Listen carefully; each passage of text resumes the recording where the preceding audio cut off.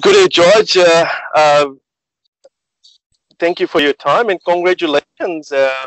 Big win yesterday. Jackie Lambie agreed to vote against this legislation to take away our mobile phones. And first of all, I would like to thank you and congratulate you for leading this campaign from the front.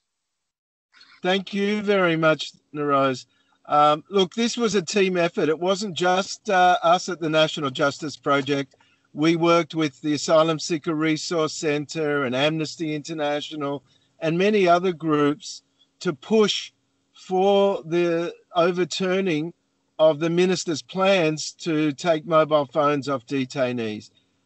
The final nail in the coffin of the minister's plan was Jackie Lambie, and she came out yesterday and said she would not be voting for this law because even she understood that this was not about safety or policing.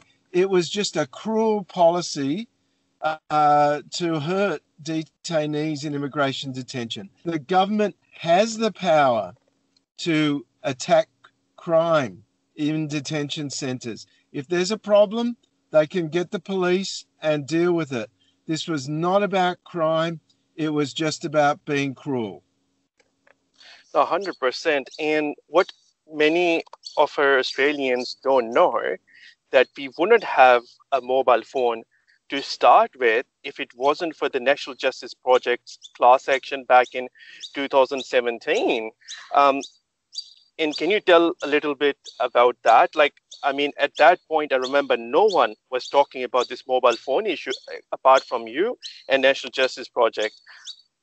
What made you think that that class action was necessary back in 2017?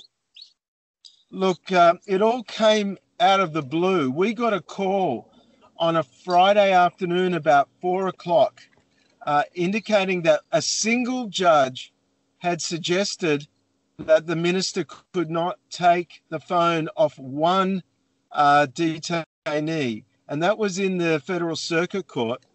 And the case, I think they were legally aided, asked for a ban to stop the minister from taking everyone's phones. But the Federal Circuit Court said, we don't have the power to make a blanket order on the minister. So we had to urgently commence proceedings on the weekend to stop the minister by using the federal court class action procedures. If we hadn't been able to start a class action, we wouldn't have been able to stop the minister from taking the phones off everyone in detention. So we commenced proceedings. We told the court we were going to be starting proceedings on the weekend, and on the Sunday, the very day that the minister was going to start taking everyone's phones off them, we got an injunction from Justice Raries in the Federal Court in Sydney stopping the minister from taking phones. Now, the minister appealed that. He appealed it twice.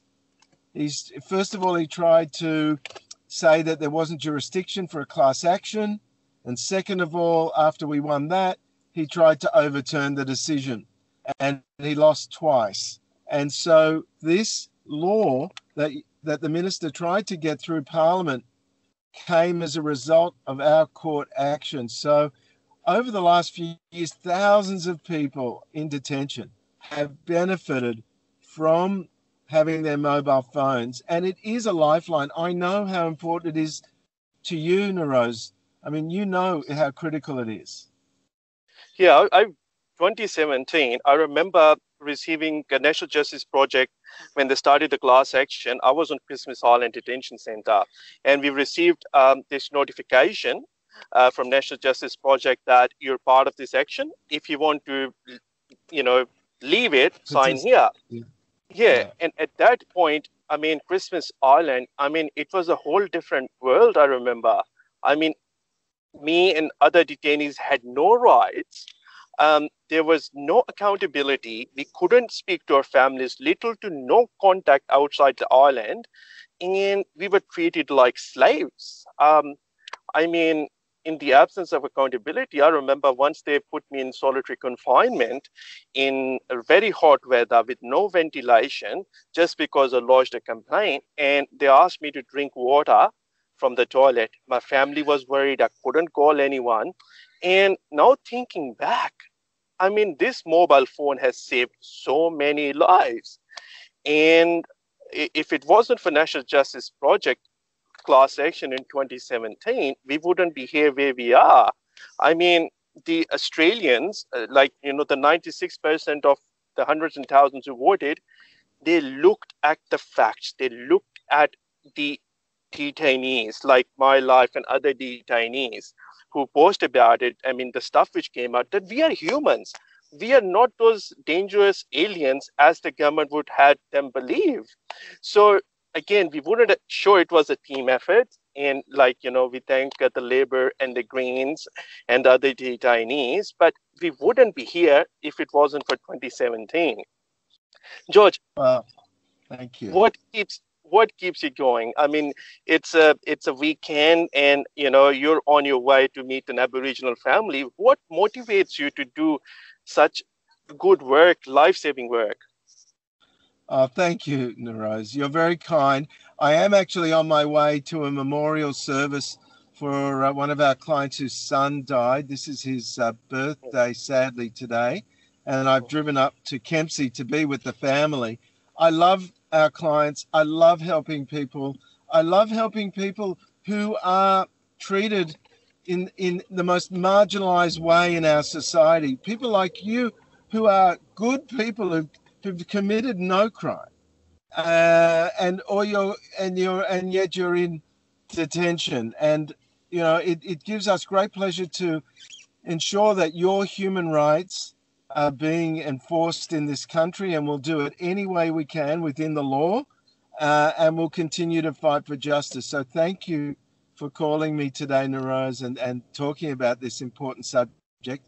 Also, a final thank you to Jackie Lambie and the crossbench Rex Patrick, because without them and Labor and the Greens, we wouldn't be in this position today. But this has been a great effort by a large number of people, and in particular the detainees. I know you've been at the forefront, the detainees at Kangaroo Point, all over Australia. We've seen people speaking out, the Biloela family on Christmas Island. I think they'd be in Sri Lanka today if it wasn't for their mobile phone. 100%. I mean, and they wouldn't have a mobile phone if it wasn't for National Justice Project. Now, George, of course, it was a team effort, but a lot of Australians, how can they support National Justice Project? Because I know they're doing the heavy lifting, the whole of Australia. How can people support you? You're very kind once again. We love volunteers. Give us a call. Look on our website. We've got a volunteering page, but also if people feel like donating, they can do that through the website as well. But Nauroze, you are the one that this is about you, not about us today.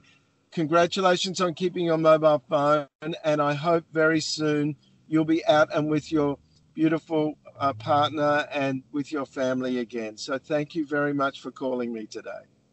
Thank you so much for your kind time, George, and thank you so much for everything you're doing for us.